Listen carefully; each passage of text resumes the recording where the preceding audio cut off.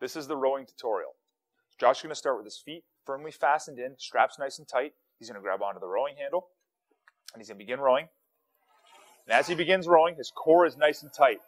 You can see that the handle stays fairly parallel to the ground the entire time, hitting you either in the midsection or in the sternum area. That bar height doesn't change. He pushes with his legs at the same time he pulls with his arms. His shoulder blades are doing work, his shoulder blades are contracting, and his arms are pulling, elbows are driving back. When he comes back in, his heels are coming up because he's pulling with his toes, pulling himself back in, reloading the body, recoiling, and then exploding back out. As he pushes, he's pushing through the legs, the glutes, the calves, and he's rowing at the same time. The hands aren't moving before the legs, and the legs aren't moving before the hands. Very important.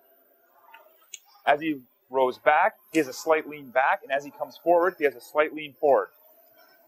He's in good posture the entire time. Head in a neutral position. And one more, and excellent.